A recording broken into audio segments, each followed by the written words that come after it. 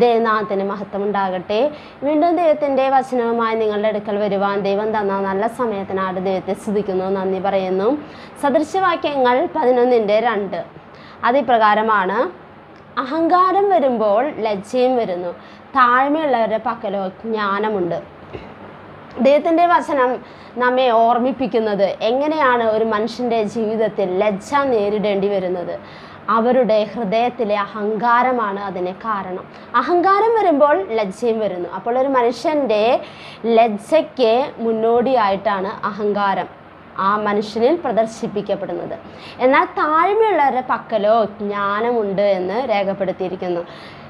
സദൃശവാക്യങ്ങൾ 22 ഇപ്രകാരമാണ്: താഴ്മയ്ക്കും യഹോവ ഭക്തിക്കുമുള്ള പ്രതിഫലം ധനവും മാനവും ജീവനുമാകുന്നു. സദൃശവാക്യങ്ങൾ 22:4 താഴ്മയോടെ യഹോഭക്തിയോടെ ജീവിക്കുന്ന ഒരു വ്യക്തിക്കുള്ള പ്രതിഫലമാണ് ധനവും മാനവും ജീവനും എന്നത്. എന്നാൽ അതിനുവേണ്ടി ഒരുക്കം ഹൃദയങ്ങളിലുണ്ടോ? പലപ്പോഴും എന്തെങ്കിലും ജീവിതത്തിൽ നന്മയായത് ലഭിക്കുകയോ നല്ല സാഹചര്യത്തിൽ എത്തിപ്പെടുകയോ ചെയ്യുമ്പോൾ മനുഷ്യൻ്റെ ഹൃദയത്തിൽ വരുന്ന ഒരു വലിയ വസ്തുതയാണ് അഹങ്കാരം എന്നത്. യാക്കോബിൻ്റെ ലേഖനത്തിൽ ഇപ്രകാരം നാം കാണുന്നു: ദൈവം നിഗളികളോട് എതിർത്ത് നിൽക്കുന്നു, താഴ്മയുള്ളവർക്കോ കൃപ നൽകുന്നു. അപ്പോൾ ദൈവം നിഗളികളോട് എതിർത്ത് നിൽക്കുന്നവനാണ് എന്ന് ദൈവത്തിൻ്റെ വചനം രേഖപ്പെടുത്തുന്നു. മാത്രമല്ല, നമ്മൾ മാനുഷികമായിട്ട് ചിന്തിക്കുമ്പോഴും മനുഷ്യരോടുള്ള ഇടപെടലിനും അഹങ്കാരമുള്ള വ്യക്തികളുമായി സംസാരിക്കുന്നതിനും ഇടപെടുന്നതിനും ഒരുവിധം ആളുകളും താല്പര്യപ്പെടുന്നില്ല. കാരണം അവരുടെ പൊങ്ങച്ചവും അഹങ്കാരവും ഒക്കെ കേൾക്കുവാനുള്ള താല്പര്യമൊന്നും മനുഷ്യർക്കില്ല.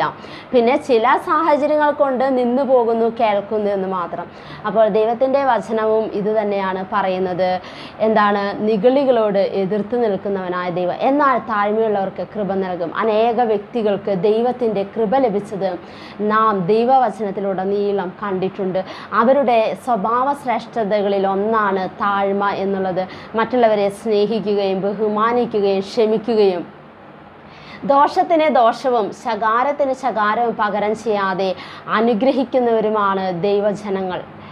ദൈവഭക്തിയിൽ ജീവിക്കുന്നവരുടെ സ്വഭാവവും അപ്രകാരമായിരിക്കും. എന്നാൽ പലപ്പോഴും മറ്റുള്ളവരെ ഇടിച്ചു താഴ്ത്തുവാനും മറ്റുള്ളവരെ ഇല്ലായ്മ ചെയ്യുവാനുമുള്ള സംസാരങ്ങളും പ്രവൃത്തികളും ഒക്കെ ജീവിതത്തിൽ കടന്നു വരുമ്പോൾ ഒന്ന് ഓർക്കുക, ദൈവവുമായിട്ടുള്ള ഒരു ബന്ധത്തിലേക്ക് നമുക്കൊരിക്കലും എത്തിച്ചേരുവാൻ സാധ്യമല്ല. ദൈവം താഴ്മയുള്ളവർക്ക് കൃപ നൽകുന്നവനാണ്.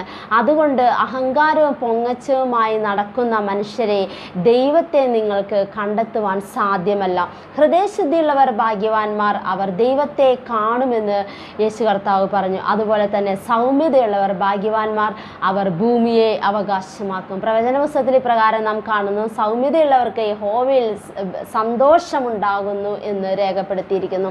അപ്പോൾ ദൈവവചനം നമ്മെ ഓർമ്മപ്പെടുത്തുന്ന ഈ ദിവ്യ സ്വഭാവങ്ങൾ നമ്മളിലുണ്ടാകുവാൻ തക്കവണ്ണം ഇന്ന് വചനം കേട്ട എല്ലാവരെയും ദൈവം ഒരുക്കട്ടെ. അതിനായിട്ട് ദൈവകരങ്ങളിലേക്ക് ഏൽപ്പിക്കാൻ നമുക്ക് പ്രാർത്ഥിക്കാം. ഞങ്ങളെ സ്നേഹിക്കുന്ന ഞങ്ങളുടെ സ്വർഗീയ അപ്പച്ചാ, ഇന്ന് കേൾപ്പിച്ച വചനത്തിനായിട്ട് സ്തോത്രം ചെയ്യുന്ന ദൈവമേ, താഴ്മയോടെ ദൈവഭക്തിയോടെ ഞങ്ങളുടെ ജീവിതത്തിൻ്റെ ഓരോ സാഹചര്യത്തിലുമായി തീരുവാൻ വേണ്ട ദൈവകൃപ ഉയരത്തുനിന്ന് പകരണം, സഹായിക്കണം.